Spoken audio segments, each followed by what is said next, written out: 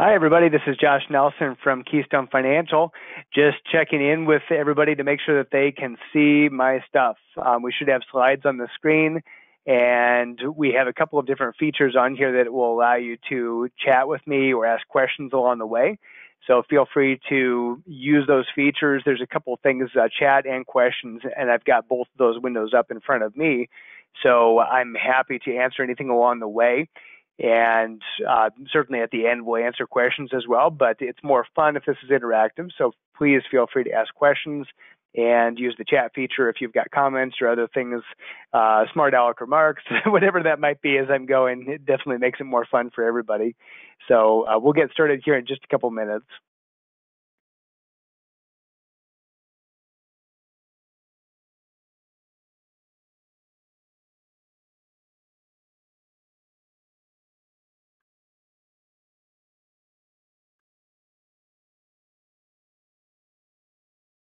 All right, I can see a few more people joining, and we will get started right at 11 a.m. Mountain Time. But again, I do want to emphasize that we've got two windows. You can locate those in the GoToWebinar toolbar, and those will be chat and questions. So please feel free to use those. Also got a handouts area in there as well. I've included something that some of you may have already received before, but it's our key financial data for 2018.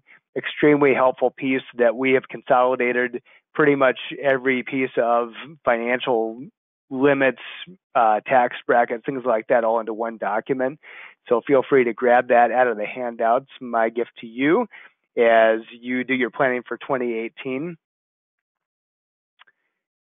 And got about one more minute to go, and then we'll get started with the actual presentation itself.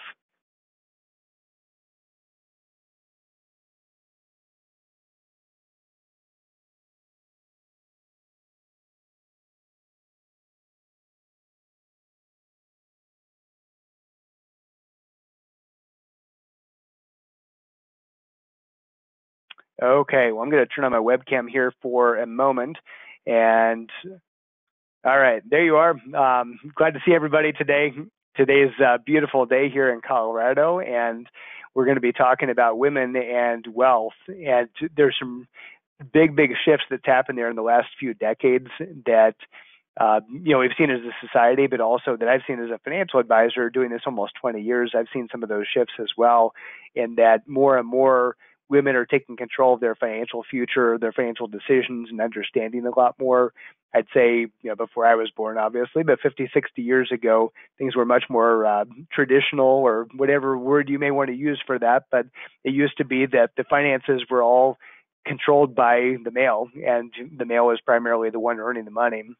So that has shifted dramatically, and we'll be talking about that, as well as longevity and the fact that sooner or later, whether it happens now, it happens down the road, typically women are the ones that end up controlling the wealth, even if they weren't at the beginning.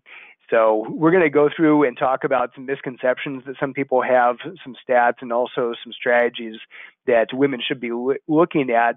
And that being said, you may not be a woman. If you're attending this, you may be a man, and it could be that you're trying to get information and try to pull together some information or knowledge for somebody that's in your life, like a parent or a spouse or something that you'd like to get more involved in their finances. So this is open for everybody, but specifically geared towards women, and why there are some unique planning things that need to be taken into account when it comes to women and money. So I'm going to turn off my webcam for right now and turn it on later on, but make sure you're using the questions feature and also be using the chat feature if you've got stuff that you want me to cover along the way. So when I got into this industry in 1999, I can tell you that even at that point that the shift was happening. I was seeing a lot more and more as I was doing meetings with people. And gosh, over 20 years, I've done literally thousands of financial consultation meetings with people, as well as seminars, done a lot of group presentations.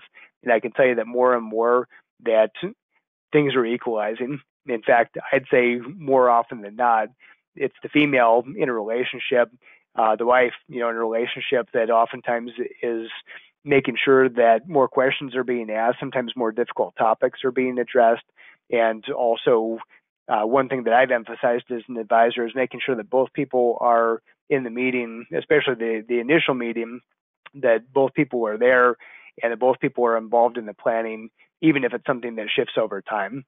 So one thing that I'll go through is that obviously everything that we talk about today is educational, obviously not giving any specific advice to anybody who's attending, but I do encourage people to reach out to us individually if you'd like to talk about your individual situation and how it would apply to you.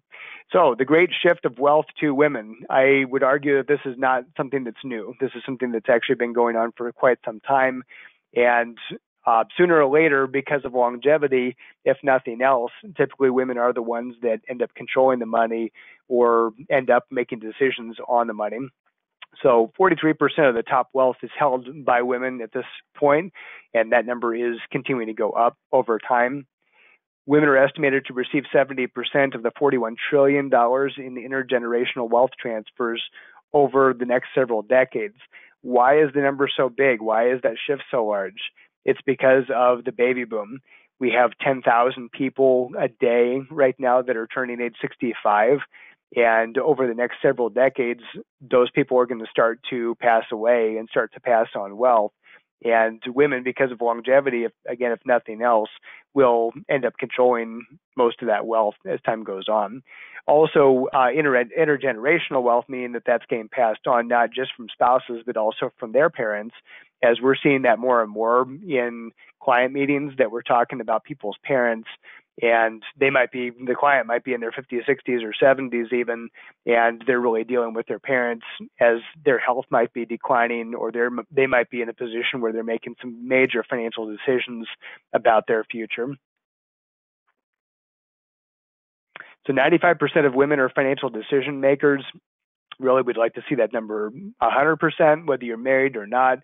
Again, it used to be that we would find that it used to be a very male-dominated decision as far as who handled the money. Now I see that's shifted dramatically.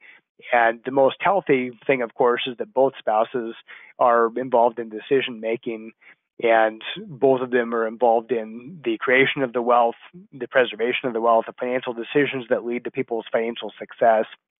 And 84% of married women are either solely or jointly responsible for the household finances.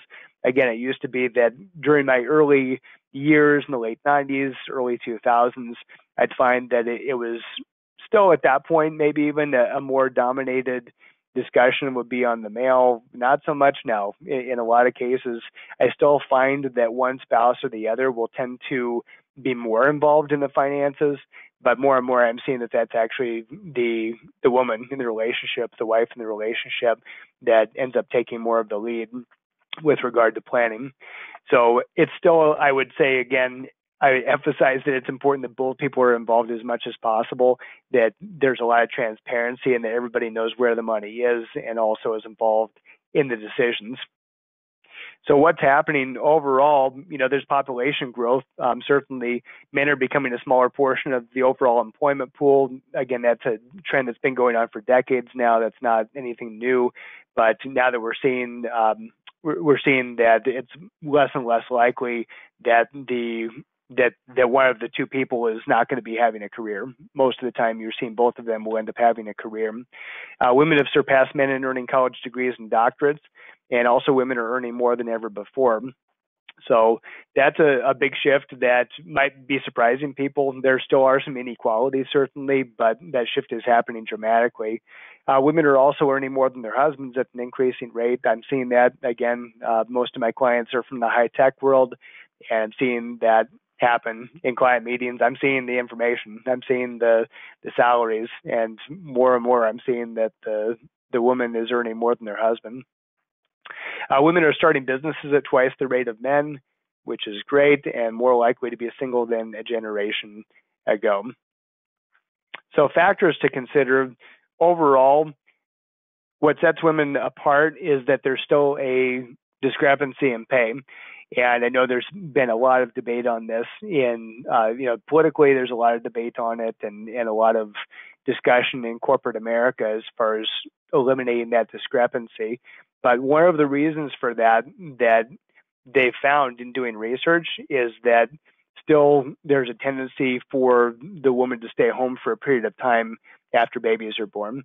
And what that does is it actually can set them back, even if they were in the same pay grade and same career trajectory, that could slow them down. And so being out, especially if it's a number of years, that could end up resulting in less pay. That's a big reason that we're seeing. Hopefully, there's not outright discrimination where it's something purposeful. I think most of the discussion right now is in good faith in corporations, and hopefully that it will end up getting more and more eliminated. However, though, because of women, in a lot of cases, not being in the workforce for a number of years in their relationship, they might not have as high of earnings to be paying into Social Security. So 26% of people who receive Social Security on it, and women rely on it for 90% more of their family income. I believe that. I believe it simply because if we look at the overall population, about 30% of the population, this is men and women, but 30% of the population that's retired has nothing. They have no assets, no equity, no investments, so they're just living off of Social Security.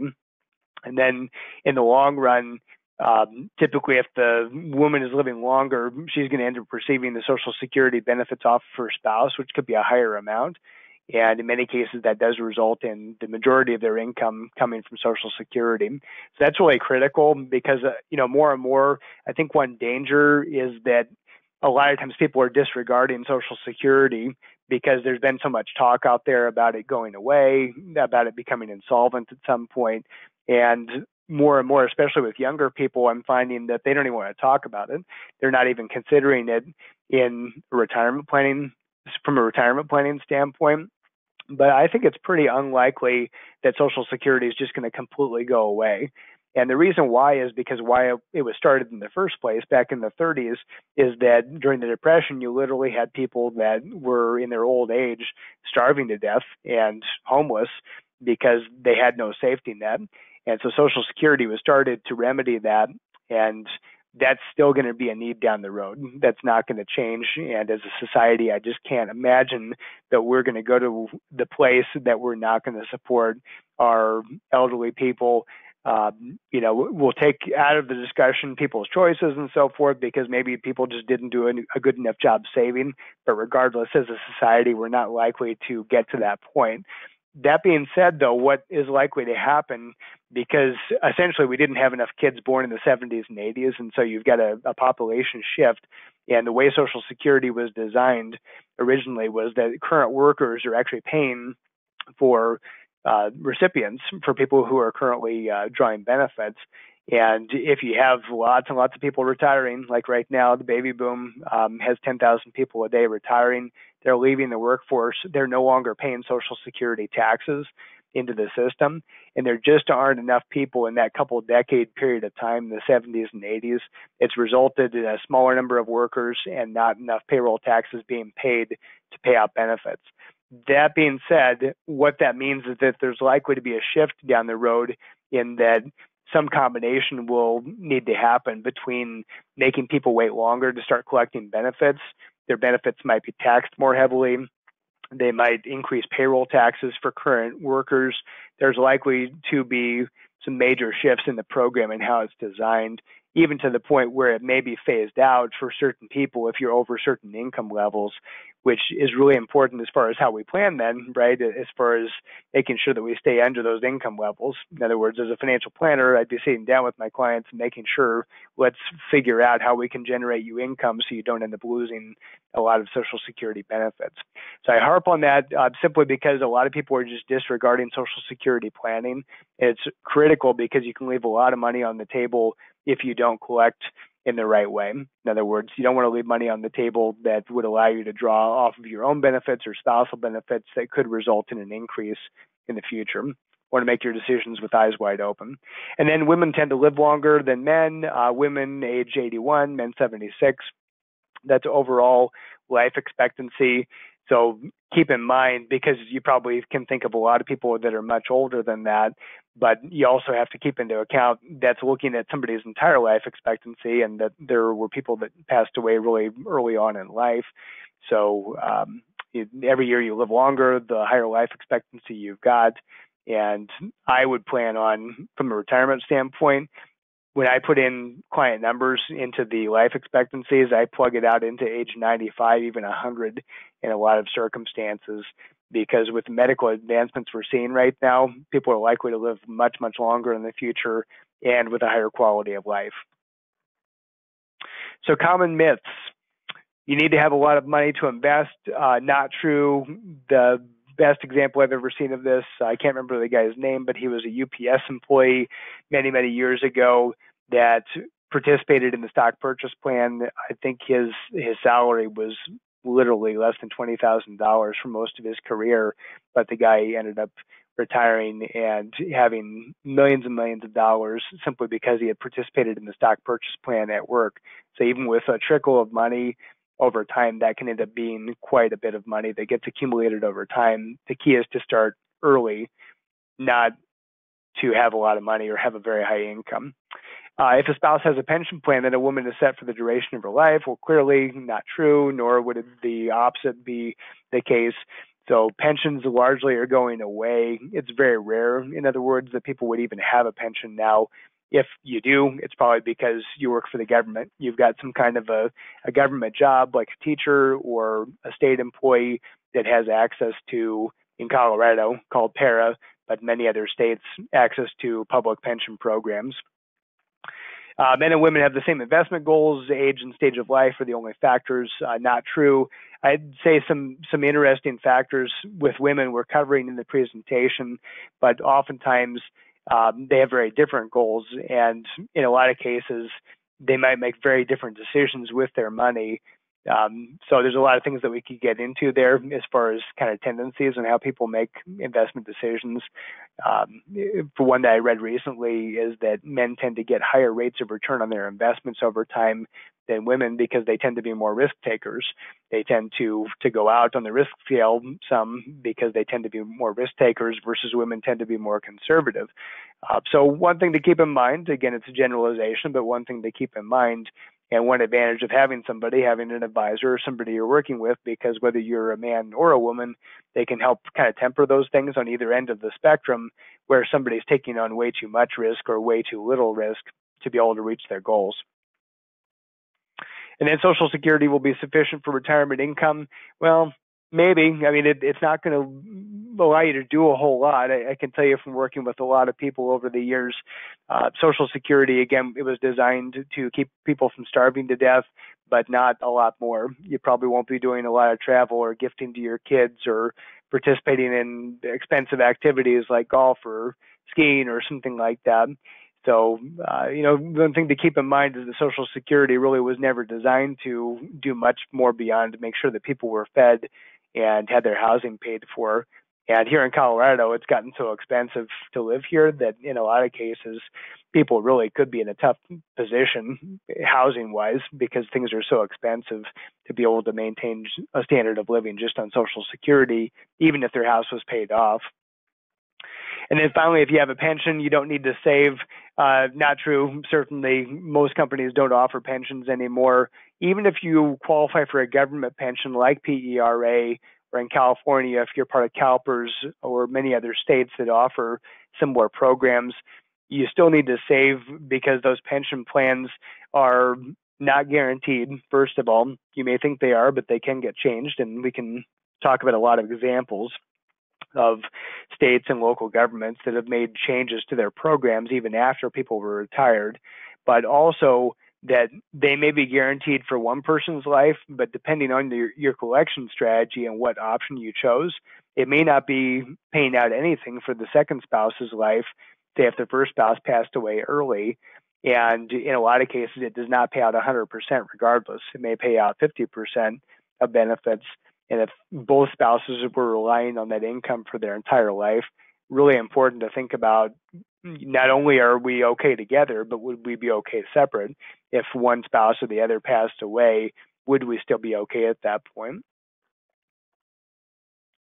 So setting financial goals, really important for everybody, of course, but for women, oftentimes I've found that they may not have thought through it completely where they may be kind of defaulting to what their spouse might have told us, for example, as financial advisors. So very important when you're thinking about setting goals, you do need to be specific.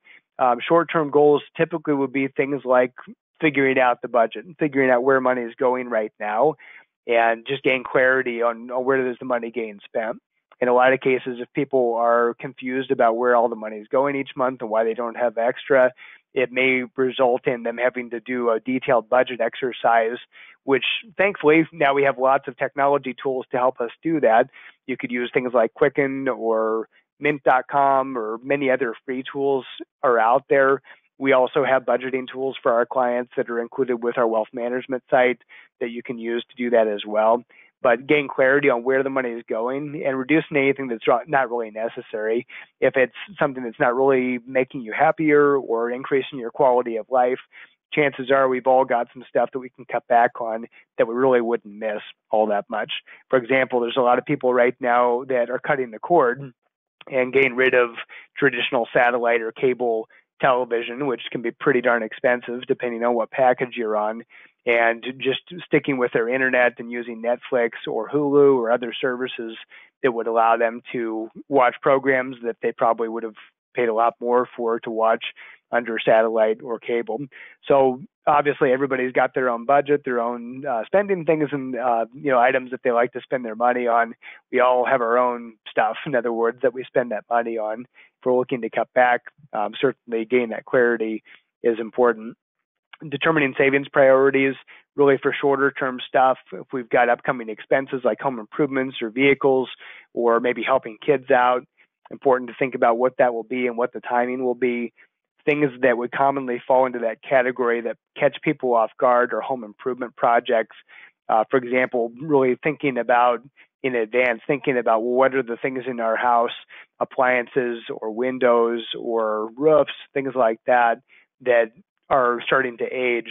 So starting to plan that stuff in advance will allow you to accumulate the funds and not be caught off guard and have a huge expense come at one time when you weren't planning for it.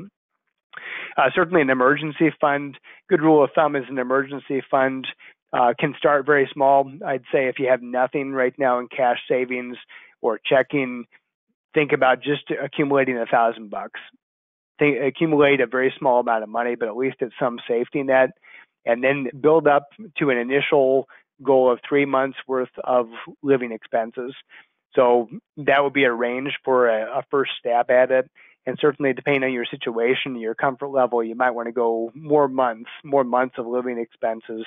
And if you've done that budget exercise, now you'll know, right? You'll know what your monthly run rate is, so you can determine how much you need to keep in a cash reserve. Start or increase savings for a goal and check tax withholding. Sometimes we're seeing that people are withholding way too much taxes or way too little taxes, and that can cause problems on either end, either where that's money that they could have been using for other stuff like paying down debt, but they end up getting some huge refund at tax time every year. That's not very efficient, and it's also not good from a behavioral standpoint too, because then we're always kind of expecting this windfall that can bail us out, right? If we need to pay off credit cards or things like that. So make sure you're not withholding too much taxes, but make sure you're not under withholding either, because it's equally not as fun, probably even less fun, to end up with a huge payment that you have to make at tax time to pay the IRS or your state government for what should have been paid in before. So that's really important to make sure that taxes are managed well and that you stick as close as possible. It's always good to get a little refund just so there's not a big check you have to write, but having a big refund doesn't make a lot of sense. It's basically just giving the government an interest-free loan, which I'm sure they very much appreciate, right? But not very good from a financial planning standpoint. Long-term goals, paying off debt. And my favorite way for paying off debt is using the debt snowball approach, which is not mine, that's Dave Ramsey's. But using the debt snowball approach, what that means is that you make a list. It doesn't need to be on a spreadsheet, just to list them out on a piece of paper. Make a list of each debt and its balance. We don't care about what the interest rate is. We don't even care about what the payment is that's required each month right now. Just a list of the name of the debt and the balance.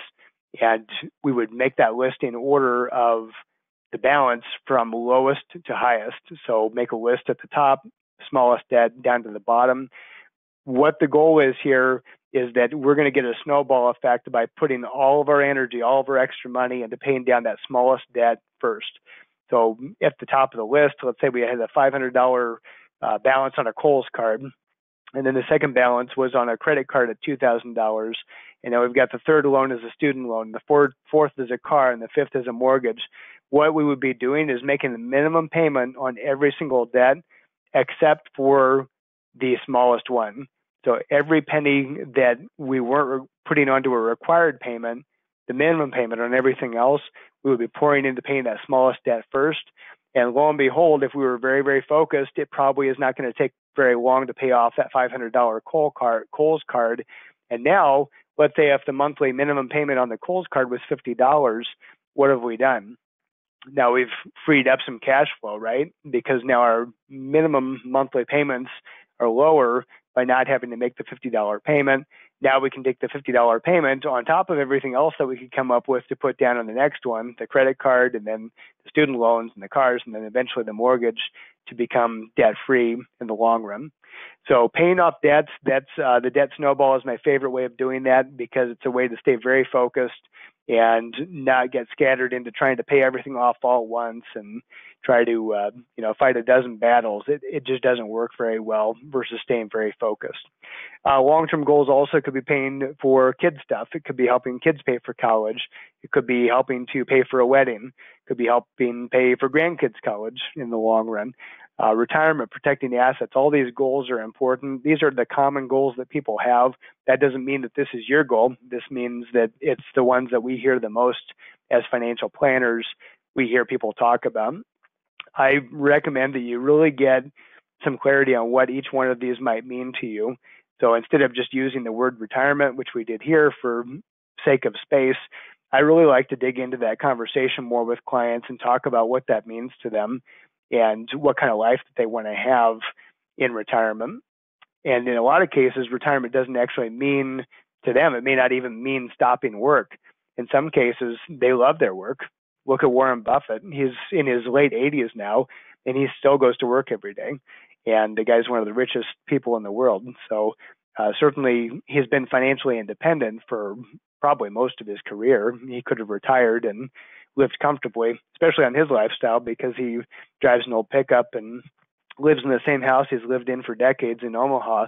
But in his case, really, he goes to work because he wants to, but he's got the ability. He knows he's financially independent. He knows that he can do the things that he wants to do, be able to help the organizations he wants to help. But he's gotten clarity, certainly, in really what that means to him and where he wants to direct his money. Establishing a legacy, that's another one. Thinking about, is that important to be leaving money to somebody at the end? In some cases, we find out that it's not, that they really don't have a goal to leave a bunch of money to kids or other family members. But what they do say, though, in many cases, is they want to help the kids out while they're still living. And they might want to help them out with college education or help grandkids out, or they may even want to take a special trip with their family. We've seen this a number of times. One family that we've worked with for years, they took all of the kids and grandkids to Disney World here a couple of months ago. And it was so fun to hear about it in advance, all the planning and everything that they put into it. But it was also really fun to hear the stories and the memories after they got back of what that meant to them. So it's true, they could have left more money to kids or grandkids later on had they waited until they passed away. But really, that's priceless. That's priceless to have those memories and to be able to really enjoy that time with them and to be able to give them something special that they may not have been able to do on their own financially. So I would really think about estate planning not as just something that deals with death. Think about it as a life thing as well. Think about how can I benefit others while I'm still living, and how can I benefit people or organizations when I pass away. And of course, it could be organizations. It could be that you're donating to charity or church or something else on either end of that, either while you're living or when you pass away. Planning for your longevity. I'm hearing all kinds of stuff. I'm sure you do too, about all the crazy futuristic medical procedures that they'll be able to do in the future. For example, that we'll be able to clone our own organs and replace livers and, whatever it is that normally would kill people or that they'd be on a waiting list for. We've been able to defeat most of the cancers at this point. Hopefully they'll make some good progress on some of the other areas like Alzheimer's, that is really, really sad disease, both for the individual and their family. But these are the things that really are being worked on actively right now. And if you just think about where we've come over the last 30, 40 years, as far as what they can do now, to be able to keep us not only living, but keep us living with a good quality of life, it's pretty staggering. And that's going to be exponential in the next 30, 40, 50 years, going to be exponential. And I think there will be an awful lot of people in their 90s and hundreds and even beyond that will be walking around not only alive, but surprised at how good of a quality of life that they have at that point. So I think it's critical to think about longevity. As we looked at the stats before, women do tend to live longer than men, but I think both men and women need to be very, very, I won't say concerned, but they need to be looking at that with their planning and not just looking at what their parents experienced in their retirement or their grandparents, but be thinking about the future and what that might look like for them. So even though we tend to have a hard time sitting down and really dreaming about the future, it's important to think about what does that look like for you? What do you want your life to look like? Who do you want to be able to spend time with and be able to help over time? And really think about what that experience looks like. And then we can create that in the financial plan. We figure out the funding and really what makes the most sense, not only so you can live today. Of course, you want to live today. You want to do what you want to do on a day-to-day basis. But let's make sure that that's going to continue for many, many years. And as long as you're around, that you're able to have the kind of life that you want. So how to make your money work for you. So this is the initial checklist that I came up with, and I think this could be helpful for anybody, but specifically for women, and especially for women who maybe haven't taken an active role in their financial planning in the past, is number one, get organized. That's always going to be the most important thing, is getting organized to figure out where you are now. Where are you today? Because it's good to dream. Of course, we want to think about the future, but unless we have some idea of where we are now, you really need to know both, right? Just kind of like if you're going to go on a trip, again, we're here in Colorado, if we're going to go on a trip to Florida, it's helpful to have a map, right? We've got fancy maps now on our phones and Garmin's and things like that, but it's helpful to have a map. But the map really won't do us a whole lot of good unless we know where we are and where we want to go. Critical to know where we are, otherwise the map isn't real helpful. So getting organized. Number two, checking or updating beneficiaries. Coupled with the third one, creating or updating your will. Really important on both of these. The reason why is that many, many times over the years, people have come into me and they've said, hey, this is great. I got a will. I got all my estate documents done. But then what we find out is once we start asking them some questions, we start asking questions about how their assets are titled and who's named as beneficiary on different assets. And we find out that there's a very different trajectory for the money that they've got than they think. In other words, the will is only one part of it.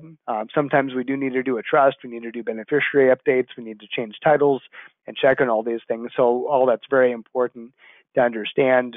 Good perspective on that is to think about, if something happened to me tomorrow, what do I want to have happen? Really, what would be the things I would want to have in place for not just our money, but our property, our personal possessions, our wishes as far as what people might do with those possessions or money. How would we fund things like burial or funeral type expenses? So that's all dealt with in those estate documents. I say that simply because in many cases, and when I did this myself, I had a hard time with it too. So it's just being human, is that we have a hard time making some of those decisions because we start saying, well, what if this and what if that and what if this happened 5 years from now? What we have to do, the only way to do this and actually cause it to be put into place, is to think about, if something happened to me tomorrow, what would I want now? And put that into place, make those decisions, and then guess what? Next week, next month, next year, 10 years, if you make a different decision and say, you know what, no, I would not want that kind of funeral arrangements, or no, I would not want that person to be making medical decisions, then you can change it. You can change it as often as you want. Checking your credit rating, pretty important these days, especially because it's not just about the credit rating. It's also making sure that we have a clean credit history. And I say that it's more important now simply because of identity theft is rampant, and not just in this country, but of course there's all kinds of people in other countries that are trying to hack into our stuff. And it's more and more likely that each of us is going to experience some kind of credit fraud or financial fraud in the future. So very important to look at that. CreditKarma.com is one source for that. We also have a option with all three of the credit agencies to get a free credit report each year. So don't go out and pay some company for your credit report. You get 3 free credit reports per year if you go to each of the 3 agencies. One of those, of course, we all probably know, Equifax. They were the ones in the headlines last year for breaching our security, on our data, on our personal data for many, many people that were impacted. Experian is another one, and TransUnion is another. Those are the 3 big ones. So each of them will give you a free credit report. They're actually legally required to give you a free credit report each year. Pretty important to look at that. I'd say at least once a year, go into that. Make sure that not only do you know your credit rating, but know that you've looked at your credit report and that everything on there is factually correct. And if there wasn't something weird that happened, like somebody applied for a credit card in your name, or somehow opened a checking account in your name, or something like that. Review your cash flow, money coming in, going out. Again, these are the 2 main financial statements that I would have for everybody. Would be having a cash flow report that shows all the money coming in, going out, and projections into the future. And then number 2, a net worth statement, or also called a balance sheet, which would just list your things and your stuff. That would be the assets. And then the liabilities, and that would be what we owe sometimes on that same things and stuff, like real estate, for example. So having that all listed out, and much easier to look at that when it's all in one place in black and white or on the screen. We can see that together. We can see what we're worth. Of course, we want to make sure that we've got a positive cash flow. It means we've got more money coming in than going out over time, and that we want to increase in net worth over time, meaning that our liabilities are going down, our assets are going up, and that we have a plan that would allow that to happen for a long, long time.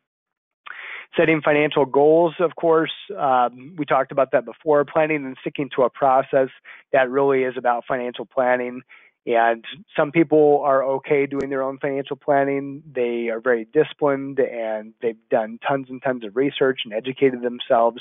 I would say that's the vast minority of the country.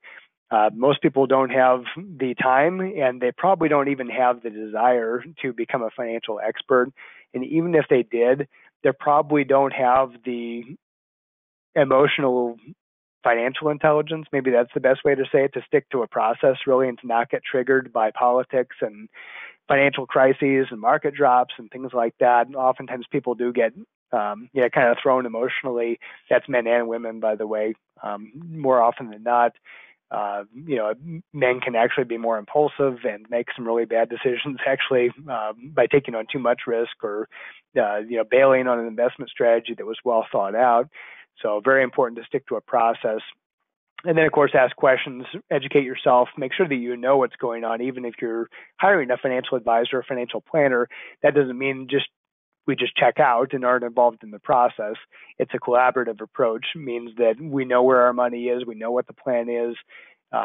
Maybe we've hired a general, a commander to operate the battle plan, to come up with the battle plan and to win the war.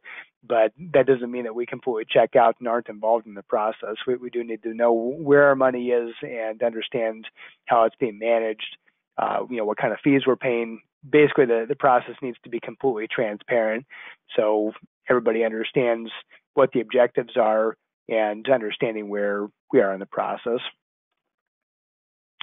So how can I help as a financial advisor? The way that I can help you really is, you can think of me kind of like a money doctor. And what I do when I meet with clients is I figure out, of course, every time you go into the doctor, they ask you, have you had any changes in your health? Are you on prescription drugs? These sorts of things. So we go back, we figure out that baseline, even if we've known each other for 20 years. We go back and make sure, is everybody really clear on where we are today?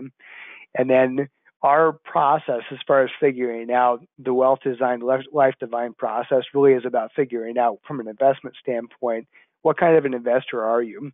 Are you an investor that is very focused and understands the process? Or maybe your experience has been more scattered in the past where you just kind of collected a bunch of stuff and you could have been a good saver, but maybe not a lot of organization behind it.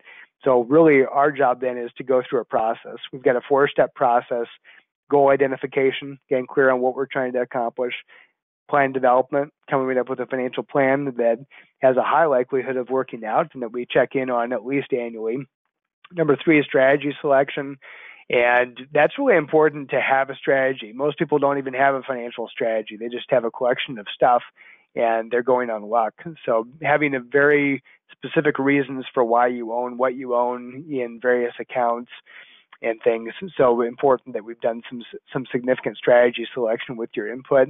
And then number 4, transparent communication, which is key when you're working with any kind of a professional. Make sure that there's transparency in that relationship, that everybody understands the implications of any advice that's given, any cost, and also really what kind of how are things working? What are the inner workings of that strategy to the extent that person wants to know?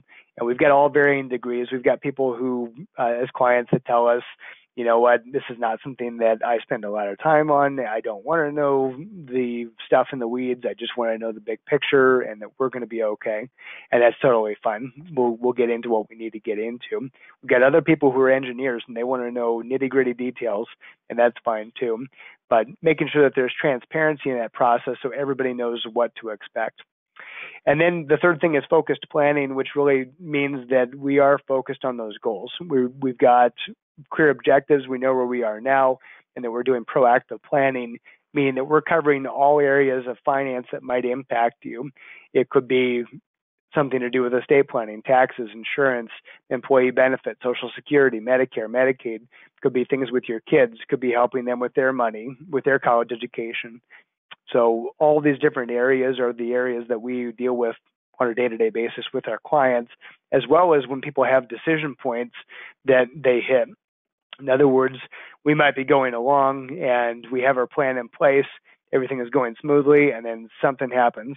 And it could be a good thing or it could be a bad thing. That something that happens might be an opportunity.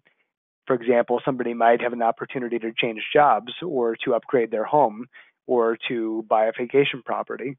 It could be something bad that happens where somebody loses a job or they've got the opportunity to take a retirement package, or they could be in a situation where they had, maybe a family member that has a need to be, maybe it's a parent or other family member that might have some kind of a need that they could help with financially.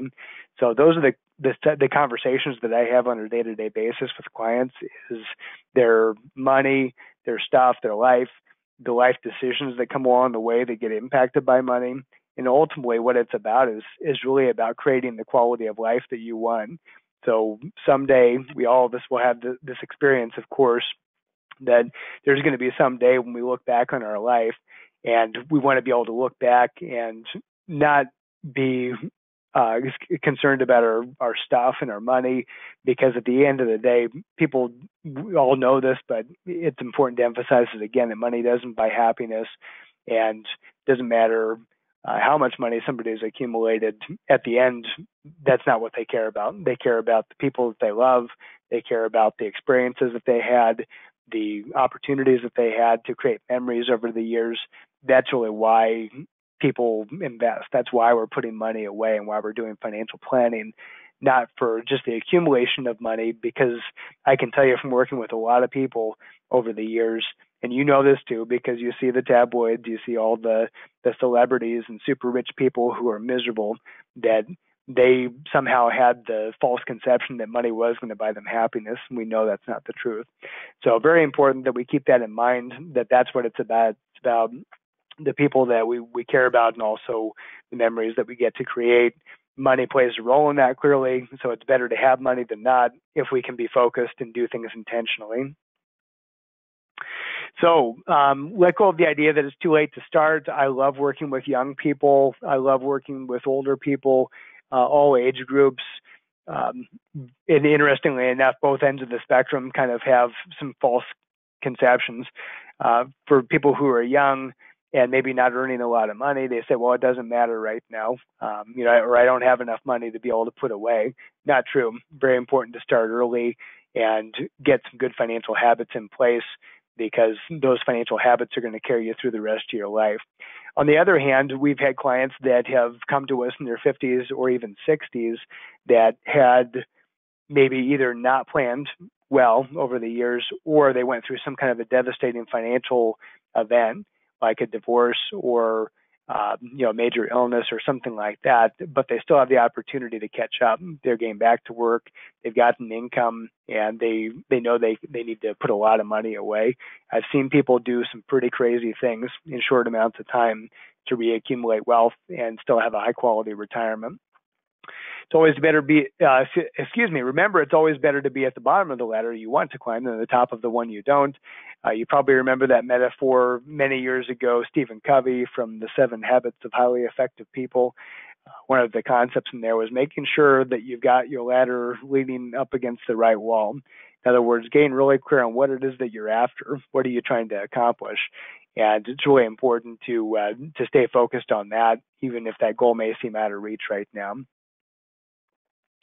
So let me know if there's anything that pops up. Certainly, you can also go to our website at www.keystonefinancial.org.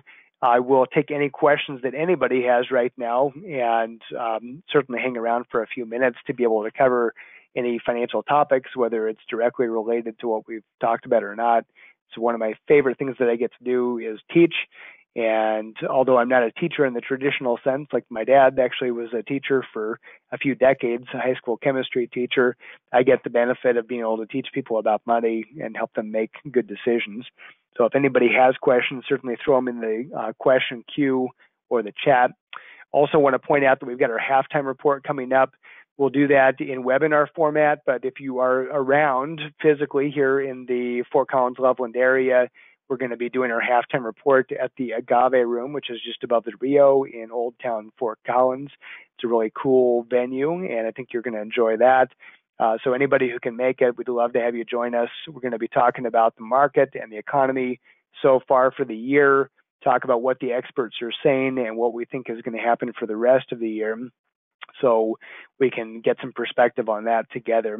Also, we'll be doing a number of webinars throughout the rest of the year. We also want your feedback. So if you have any topics that you'd like us to cover on our webinars, remember that we record all these, so we will put those out there. If you're listening and you want to pass this on to a family member or a coworker or a friend, please do that, because we actually end up having more people that listen after the fact than listen live. So please help us get the word out. If there's anything else that we can do for you or your family, I don't see any questions, by the way, so that's fine. If anybody has anything they want to follow up with me on, please reach out to me. Otherwise, have an awesome weekend, and God bless. Take care.